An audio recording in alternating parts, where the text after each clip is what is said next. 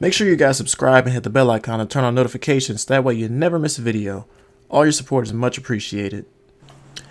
What is going on, guys? This is Prodigy, and today we're going to be comparing H1Z1 and PLAYERUNKNOWNS Battlegrounds. I know these games have received a lot of comparison before because they're both very similar in the fact they're both battle royale games and like survival games, and I believe one of the guys from H1Z1 actually was one of the developers on this game, so they do share a lot of things in common. But people often ask if they should play PLAYERUNKNOWNS Battlegrounds or H1Z1, so I'm just gonna kind of make a little comparison video and go through the differences and whether or not what game you should pick to play. Okay, so starting off, like I said before, both of these games are battle royale style games. Last man standing wins. You spawn into a map, you parachute in, you gotta find loot and kill people and hopefully be the last one standing. So they're both similar in that aspect, and they're both still in early access. I want to say that they are not fully released games yet. They are still in early access, so the games are not complete yet.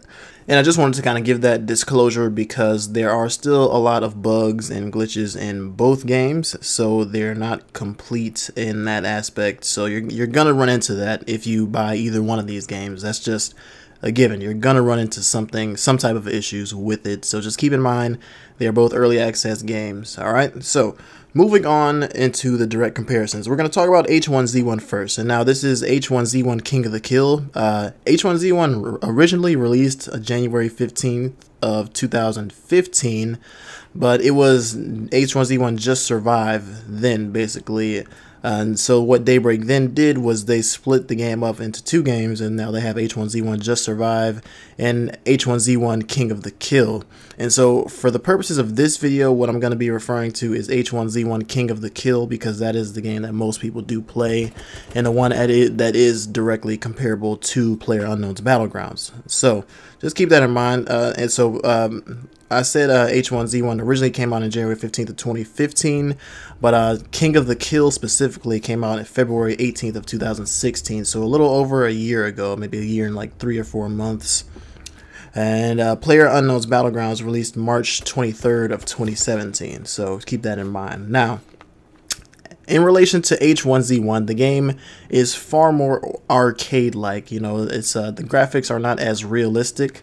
It's a 100% third-person game. They're both third-person games, but the movement speed is faster. There's less guns. It's much more simple. I think there's only about 5 guns: the AR-15, the AK-47, the shotgun, and pistols, and the sniper rifle. So that's about 5 guns there total, or 5 classes of guns total in H1Z1. So it's definitely a lot more simple. There's no attachments or anything. Every gun is the same.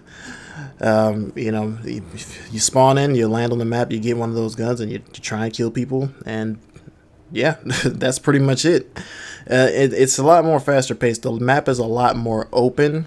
There's, I would say there's less places to loot. I would say loot is a little more common in H1Z1 than it is in PLAYERUNKNOWNS Battlegrounds. In my experience, PLAYERUNKNOWNS Battlegrounds looting is a little slower because it's harder to find good loot. So that is something to keep in mind there. So the general thing with H1Z1 is that it's just a faster paced game. So if you like fast paced, arcade style games, then H1Z1 is definitely going to be for you. All right. Now, in reference to PLAYERUNKNOWNS Battlegrounds, like I said, that came out in March of 2017, so just a couple months ago. Has not been out very long at all. But it is much more realistic and in-depth in terms of gameplay.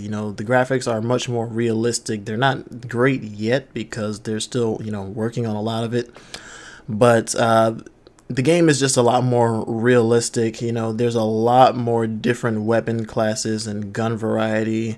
In each category: assault rifles, SMGs, shotguns, sniper rifles. There's at least 3 of each category. And each gun can have its own attachments. They have extended mags, quick draws, compressors, flash hiders, suppressors, optic scopes, red dots, ACOGs, 4x and 8x scopes. So a lot more weapon variety and customization in this game. So it's definitely a lot more in-depth and tactical than that of H1Z1. H1Z1 is fairly simplistic, like I was just saying. You know, you pick up a gun and you try and kill people. That's pretty much it. You don't have to really worry about anything else. But this game, PLAYERUNKNOWNS BATTLEGROUNDS, is a lot more tactical in the sense that, you know, you have to be smart with your loadout, decide what attachments you're going to rock, what type of scopes you're going to need, the vantage points that you're going to get consistently. So its positioning is a lot more important in PLAYERUNKNOWNS BATTLEGROUNDS than in H1Z1 as well. In my experience, that's just what I've come to find out. That will be super helpful. Now, H1Z1 currently has one map that is everybody plays on, and PLAYERUNKNOWNS BATTLEGROUNDS also has one map, but they have said that they plan to release more maps for the game in the future. So at least 2 more maps are in development right now, so there will be 3 concurrent maps going on in rotation. So if that does happen, then Battlegrounds will have more maps than H1Z1. H1Z1 only does 1 map at a time in rotation, so 2 maps since the game's existence, but only 1 at a time. You can't play the 2 interchangeably, so but Battlegrounds would have more variety in the maps aspect. So that would be a little cool to have multiple maps and being able to experience different maps. And that would also add to the tactical feature, because you would have to learn different maps and, you know, where to go, where the best loot is, and, you know, things of that nature. So that would help in that aspect. But overall, Battlegrounds is just more slower paced. It's more dynamic and immersive in my opinion, because you really have to be a lot more aware of your position. Another cool thing is the weather also changes. So sometimes you'll get like a rainy map, and you know, you can hear the rain. It's loud. There's lightning, thunder. The vision is a little blurry because, you know, obviously it's raining super hard. It's a thunderstorm outside. So it's a little difficult to play in, but I kind of like that in the sense that it makes it a little more realistic. You know, if you're going to war and it just so happens to be raining, what are you going to do? Not go to war? No, you got to go to war because it's your job. You go to war. Who cares if it's raining or not? You know, a battle has to be fought. So it's just, you have to play it a lot more carefully and be aware, much more aware of your surroundings if you are playing in a rainy environment. So I like the fact that they implemented that, and I think it's a good change. But yeah, the game is definitely more slower paced, more tactical, and more well thought out than that of H1Z1. H1Z1, like I said, it's an arcade game. You know, you spawn in, you try and get some guns as fast as you can, and you just run around and try and kill people and hope that you don't die. So that's pretty much it right there.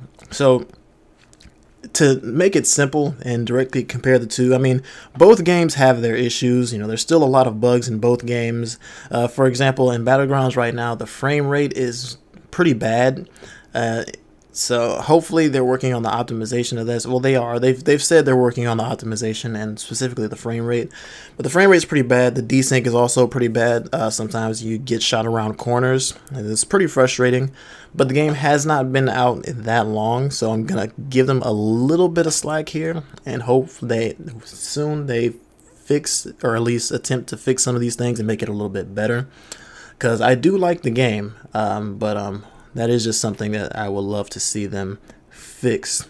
So both games definitely do have their issues. So ultimately, if you enjoy a more arcade style, you know, faster paced game, then H1Z1 is probably gonna be the one for you. Like if you play a lot of Call of Duty and you're interested in trying a battle royale game, H1Z1 is probably gonna be the game for you. But if you play a game like Battlefield, you know, it's a little more slower paced, a little more tactical, then Battlegrounds might be a little more up your alley. It's just a little more depth, in depth, a little more tactical. It requires a little more thought to it. So, but either way, you know, it all comes down to your personal preference. So, me personally, I'm having a lot more fun with Battlegrounds right now, which is surprising because I didn't think I would like the game, but I tried it out and I actually do enjoy it. So, that's my personal opinion, but based on everything I said here today, hopefully you guys can form your own opinions.